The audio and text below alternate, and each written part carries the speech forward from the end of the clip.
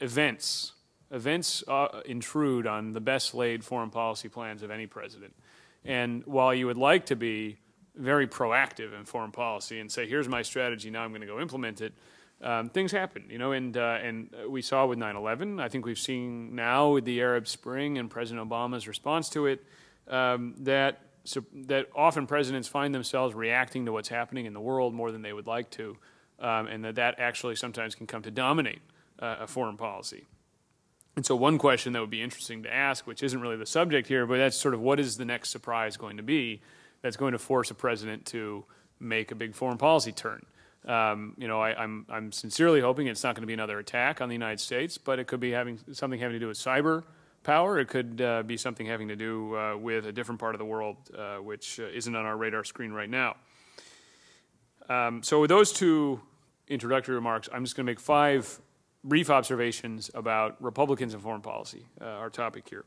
The first is Bush versus Obama, which, Bush versus Obama has really dominated in many ways the first couple of years of discussion of Republicans and foreign policy or foreign policy, period. And one of the things that's frequently observed, and I think rightly, is that there's been a surprising degree, given the rhetoric in the 2008 campaign, a surprising degree of continuity between President Bush and President Obama's foreign policy. When you look at things like, take Guantanamo Bay and the detention facility there. Obviously, President Obama intended to close it. He hasn't been able to do that. In fact, it's still open, still contains a good number of people. Counterterrorism operations is a clear area of continuity where President Obama has not only really continued the Bush-era policies, but he's expanded those policies. He's sort of doubled down, in a sense, on things like drone strikes and so forth. And you could point to basic strategy on Iran, Iraq. In Iraq, you have the really remarkable situation where the Obama administration is, in fact, using Bush-era policy as kind of a cover for what it's doing, which is withdrawing on the timeline set by the Bush administration. So there really has, I think for any casual observer, the degree of continuity is quite striking. And the continuity has not just been in activities or policies, it's been in the strategic doctrines, which is something my good friend and colleague William Bowden pointed out on foreignpolicy.com the other day, was that, in fact, some of the Bush administration's doctrines, such as preemption or democracy promotion, have been carried forward enthusiastically by President Obama. Where President Obama has sought to strongly depart from President Bush's policies, ironically enough, is where he's had, in many ways, the least success. Whether it's been in the Middle East peace process, where he wanted to show a strong focus on that from the beginning, and frankly, there's little to show for it. Engagement with rogue, or whatever you want to call them, states. You remember President Obama talked about having a chat with President Ahmadinejad of Iran and various other people. Climate change, the Russia reset, and so forth.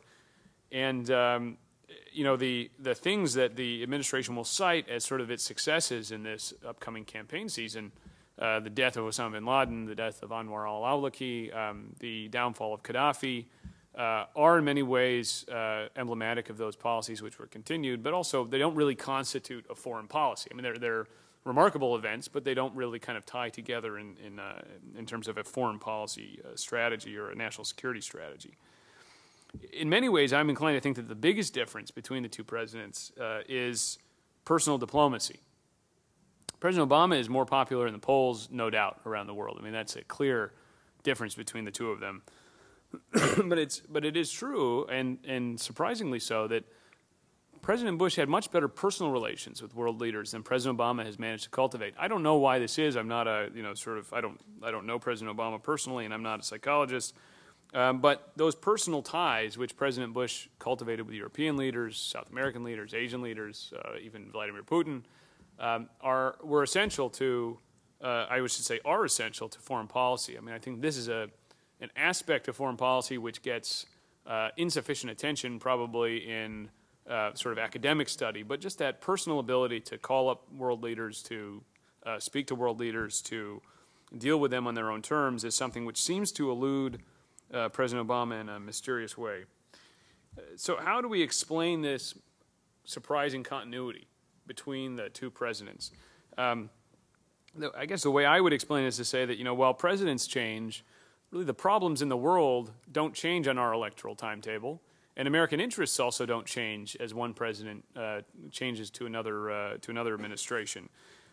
So while close down Guantanamo was a nice campaign bumper sticker, when you actually sit down at the policymaking table and try to figure out how to do that, obviously it gets much more complicated, and the president may find that his options aren't that palatable, which I suspect is what happened with President Obama.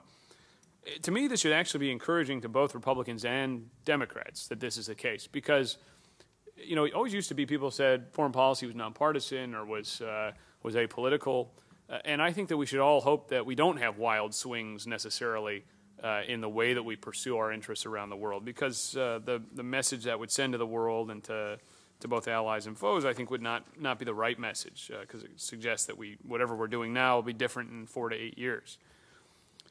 So that's my first observation.